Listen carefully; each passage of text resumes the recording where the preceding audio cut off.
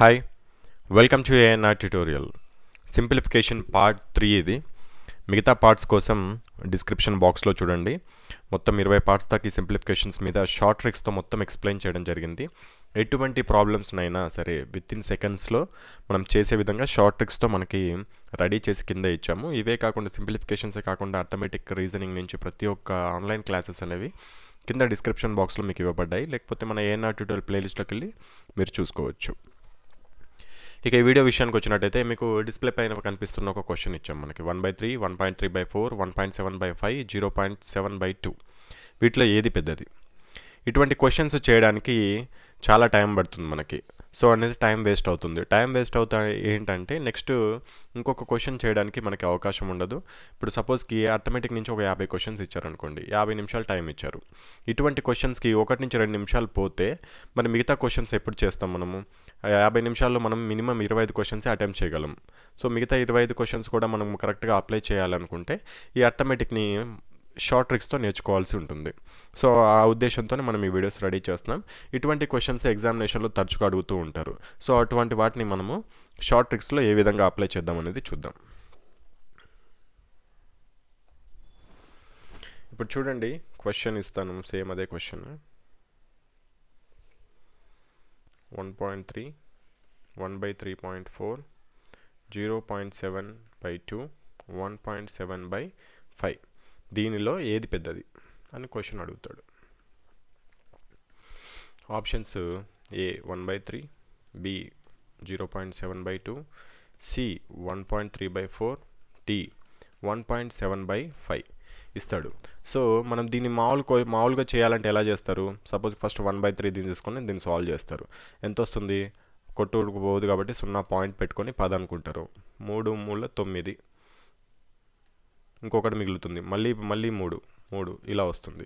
అదేవిధంగా మళ్ళీ 1/3.4ని మళ్ళీ సాల్వ్ చేసుకోవాలి. ఇదంతా లాంగ్ ప్రాసెస్. 0.7/2, అదేవిధంగా 1.7/5 ఇవన్నీ సాల్వ్ చేసుకోవాలంటే చాలా టైం పడుతుంది. సో టైం అనేది వేస్ట్ అవుతుంది. అలా కాకుండా మనకి ఈజీ మెథడ్లో ఏ విధంగా చేయాలో చూద్దాం ఇటువంటి క్వశ్చన్స్ని. సపోజ్కి ఇంకొక ఎగ్జాంపుల్ చెప్తాను. 6/2, 10/5 ఇలా చిన్నగా ఒక సపోజ్ మీకు అర్థం కావడానికి చెప్తున్నాను. ఇటువంటి చిన్న క్వశ్చన్స్ రావు. ఈ రెండిట్లో ఏది పెద్దది అంటే ఈజీగా చెప్పేయచ్చు. ఈ షార్ట్ ట్రిక్ అవసరం లేకుండా మీరు కొట్టేస్తారు. ఇలాగా 2 3 6, 5 2 10 ఏది పెద్దది? 3 వచ్చింది కాబట్టి ఇదే పెద్దది. 6/2 పెద్దది. మరి ఇటువంటి పాయింట్లలో వచ్చే క్వశ్చన్స్ వచ్చినప్పుడు ఏ విధంగా చేయాలి? ఇలా చేస్తే మాత్రం వేస్ట్ అవుతుంది. సో ఎలా చేయాలనే చూద్దాం. ఇప్పుడు ఇంకొక పేపర్లో రాసి చూపిస్తాను మీకు. 1/3, 1.3/4, 0.7/2, 1.7/5. ఫస్ట్ ఏం చేయాలంటే ఏవైనా ఒక 2 తీసుకోండి. ఫస్ట్ ఈ 2 తీసుకుంటాను నేను, ఓకేనా? మీకు అర్థం కావడానికి స్టెప్ బై స్టెప్ చెప్తున్నాను. దీన్ని ప్రాక్టీస్ చేస్తే మీరు తక్కువ టైంలోనే ఫినిష్ చేసేయచ్చు. ఫస్ట్ 1/3, 1.3/4 తీసుకుంటాను. అయితే దీన్ని క్రాస్ మల్టిప్లై చేయండి. దీన్ని గుణకారం చేయండి, దీన్ని మల్టిప్లై చేయండి. అదేవిధంగా 1 × 4 ఎంత అవుతుంది మనకి? 4.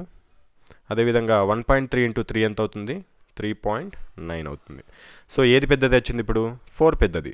కాబట్టి 1/3 అనేది పెద్దది అవుతుంది. ఈ 1.3/4 కంటే ఈ 1/3 పెద్దగా అవుతుంది. మనకి ఇటు సైడ్ది పెద్దది వచ్చింది కాబట్టి ఈ 1/3 పెద్దది. మన క్వశ్చన్లో ఏం అడిగాడు? వీటిలో ఏది పెద్దది అని అడిగాడు. సో చిన్నదాంతో మనకు పని లేదు. ఈ 3.9 అంటే ఈ 1.3/4తో ఇంకా పని లేదు. దీన్ని మర్చిపోండి. ఇంకా ఇది చిన్నది, ఇది పెద్దది వచ్చింది 1/3. ఇంకెన్ని మిగిలినాయి? ఈ 2 మిగిలినాయి. వీటితో కూడా కంపారిజన్ చేసి చూద్దాం. నెక్స్ట్ మనకేం మిగిలింది ఇక్కడ? 1/3, ఈ 0.7తో చూద్దాం. ఇప్పుడు ఈ రెండిట్లో ఏది పెద్దదో చూద్దాం. సేమ్ దీన్ని కూడా క్రాస్ మల్టిప్లై చేయండి. 1 × 2 2, ఇదెంత అవుతుంది మనకి? 0.7 × 3 2.1 అవుతుంది మనకి. అప్పుడేమొస్తుంది చూడండి, మనకి ఏది పెద్దదవుతుంది? 2.1 అనేది పెద్దదవుతుంది. ఎందుకు? మనం క్రాస్ మల్టిప్లై చేసాం. 1/3 0.7ని మనము క్రాస్ మల్టిప్లై చేసుకున్నాం. 1 × 2 అంటే 2, 0.7 × 3 7 3 21 కాబట్టి 2.1 ఇది పెద్దదవుతుంది. అంటే ఏది పెద్దది అప్పుడు మనకి? 0.7/2 పెద్దది. సో చిన్నదాన్ని మర్చిపోదాం. ఇంకా ఈ 1/3ని కొట్టేద్దాం. ఇది అవసరం లేదు. మన క్వశ్చన్లో ఏది పెద్దదని అడిగాడు. సో ఇప్పుడు ఏం మిగిలింది మనకి?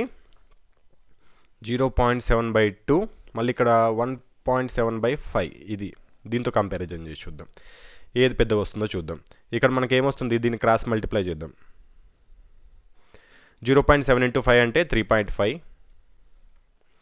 ఇక్కడ చూడండి 1.7 × 2 ఎంత అవుతుంది, 4.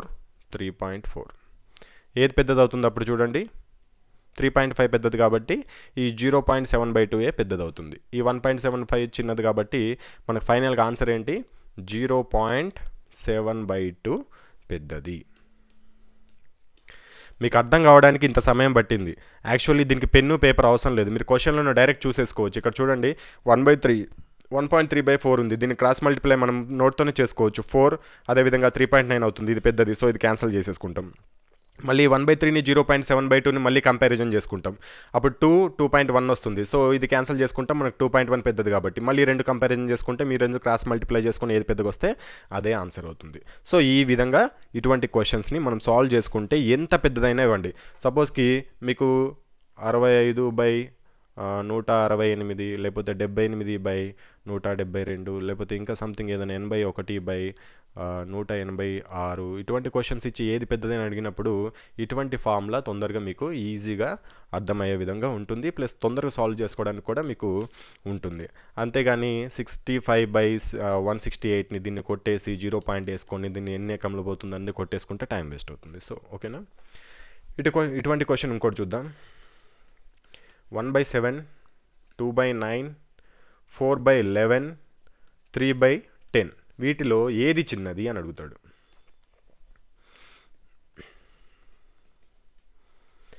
ఇప్పుడు ఏం చేద్దాం, సేమ్ ఇదే మెథడ్లో చేసి చూద్దాం. పెన్ను పేపర్ అవసరం లేకుండా డైరెక్ట్ మైండ్లోనే చేసుకోండి. ఫస్ట్ ఏం చేద్దాం, దీన్ని క్రాస్ మల్టిప్లై చేద్దాం. ఒక 2 తీసుకుందాం, ఏదైనా ఒక 2. 9 × 1 9 అవుతుంది, 7 × 2 14 అవుతుంది. సో అంటే ఇది పెద్దది అవుతుంది, అప్పుడు ఇది చిన్నది అవుతుంది. సో మనకి ఏది చిన్నది అన్నాడు, పెద్దదాంతో పని లేదు, ఇది కొట్టేద్దాం.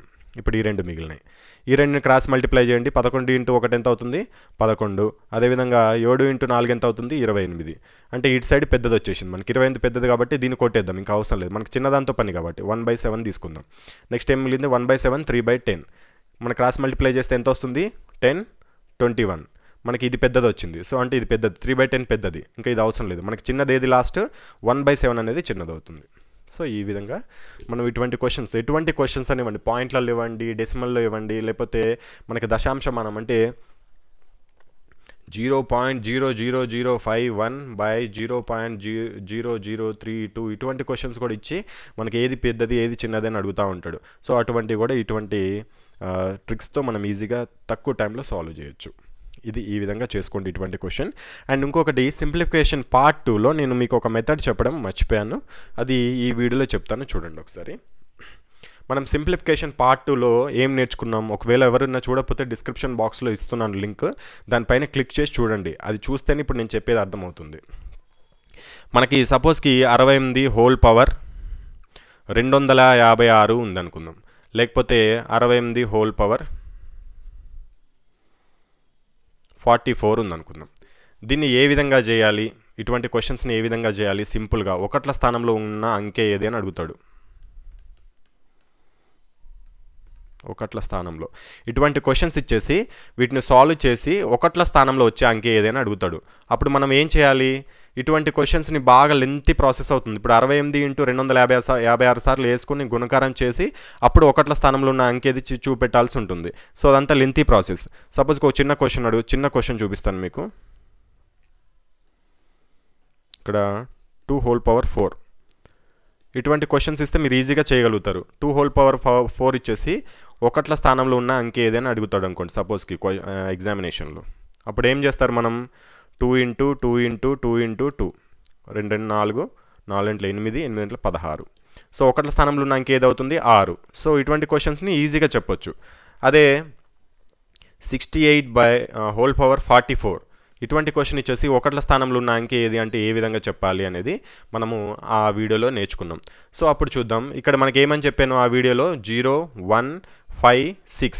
ఇక్కడ ఒకట్ల స్థానంలో 0 1 5 6 ఉంటే మనకి మొత్తం సాల్వ్ చేసినాక ఆన్సర్ కూడా ఒకట్ల స్థానంలో 0, 1, 5, 6 వస్తాయి. ఏది ఉంటే అదే వస్తుంది. సపోజ్కి 60 హోల్ పవర్ 44 ఉందనుకోండి, దీన్ని ఒకట్ల స్థానంలో నాకు ఏదవుతుంది, ఇక్కడ 0 ఉంది కాబట్టి 0నే అవుతుంది. అదేవిధంగా 71 హోల్ పవర్ 72 ఉందనుకోండి, సపోజ్కి ఇక్కడ ఒకట్ల స్థానంలో 1 ఉంది కాబట్టి దీన్ని కూడా సాల్వ్ చేసిన ఒకట్ల స్థానంలో ఏమొస్తుంది, 1 వస్తుంది. అలా ఒకట్ల స్థానంలో 0, 1, 5, 6 ఇట్లా ఉన్నప్పుడు మొత్తం సాల్వ్ చేసినా కూడా సేమ్ అదే నెంబర్ రిపీట్ అవుతుంది. ఇది నేర్చుకున్నాం. మళ్ళీ 2, 3, 4 అదేవిధంగా 7, 8 ఉన్నప్పుడు ఏం చేయాలని చెప్పామప్పుడు బై 4. ఇప్పుడు సపోజ్కి ఇదే క్వశ్చన్ తీసుకుందాం, 62 తీసుకుందాం. హోల్ పవర్ మనకి 42 ఉందనుకుందాం. ఇటువంటి క్వశ్చన్ మరి ఒకట్ల స్థానంలో ఉంటే ఏం చేయాలి అన్నప్పుడు ఇక్కడ 2 వచ్చింది ఒకట్ల స్థానంలో, 0, 1, 5, 6 వచ్చినప్పుడు మాత్రం అవే రిపీట్ అవుతా నేర్చుకున్నాం. మరి ఇక్కడ 2 వచ్చింది కదా, ఏం చేయాలంటే 42/4 వేసుకోవాలి. దీన్ని కొట్టేద్దాం మనం, 10లో పోతుంది, 4 10లు 40 పోతుంది. మనకి రిమైండర్ ఎంత మిగిలింది, శేషం ఎంత మిగిలింది, 2 మిగిలింది. సో ఇక్కడ ఒకట్ల స్థానంలో ఉన్న ఇంకేంది 2, మళ్ళీ శేషం ఎంత మిగిలింది హోల్ పవర్ 2. దీన్ని 2 స్క్వేర్ అంటే ఎంత అవుతుంది 4. సో దీని ఆన్సర్ ఏమవుతుంది అప్పుడు 62 హోల్ పవర్ 42 ఒకట్ల స్థానంలో ఉన్న ఇంకా దీన్ని సాల్వ్ చేస్తే ఏమవుతుందంటే 4. ఈ విధంగా నేర్చుకోవాలని చెప్పాం. కాకపోతే ఇక్కడ చూడండి 60 హోల్ పవర్ 44 అనే క్వశ్చన్ ఉంది ఇంకోటి. మరి దీన్ని ఏం చేద్దాం, 62 అనుకుందాం. ఇది 62 హోల్ పవర్ 44 వచ్చింది. మరి ఇటువంటి క్వశ్చన్కి ఒకట్ల స్థానంలో ఉన్న ఇంకేంది అంటే సేమ్ అదే విధంగా చేసుకుంటాం, బై 4 వేసుకుంటాం. 4 11లో పోయింది, ఒకట్లో అంటే ఎంత మిగిలింది ఇక్కడ రిమైండర్, శేషం ఎంత మిగిలింది, 0 మిగిలింది.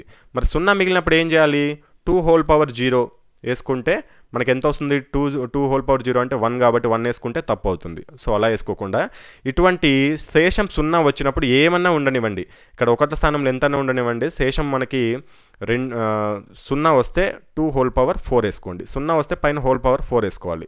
అప్పుడు ఏమవుతుంది మనకి 2 × 2 × 2 × 2 కాబట్టి 4, 8, 16. 16 అంటే ఒకటి స్థానంలో ఇంకేమవుతుంది 6. సో ఈ విధంగా చేసుకోవాల్సి ఉంటుంది. ఎప్పుడు హోల్ పవర్ 0 వచ్చినప్పుడు, ఇక్కడ శేషం 0 వచ్చినప్పుడు ఎప్పుడు హోల్ పవర్ 4 వేసుకోవాలంటే ఇక్కడ ఒకట్ల స్థానంలో మనకి 2, 3 అదేవిధంగా 4, 7, 8, 9 ఇవి ఉన్నప్పుడు పైన బై 4 వేసుకొని కొట్టివేస్తే మనకి ఏదైతే శేషం 0 వస్తుందో అప్పుడు హోల్ పవర్ 2 వేసుకోవాలి. ఈ 9కి మాత్రం మళ్ళీ సపరేట్ ట్రిక్ చెప్పాను. 9కి ఏం చేయాలి, బై 2 వేసుకొని చేయాలి. ఇది ఎవరైనా పార్ట్ 2 చూడకపోతే ఇప్పుడు నేను చెప్పింది అర్థం కాదు, పార్ట్ 2 చూసి ఇప్పుడు నేను చెప్పింది ఒకసారి చూస్తే మీకు కన్ఫామ్గా అర్థమవుతుంది. ఓకేనా? దీని గురించి మీకు ఏదైనా డౌట్స్ ఉంటే నాకు కింద కమెంట్ బాక్స్లో తెలియజేయండి. All the best.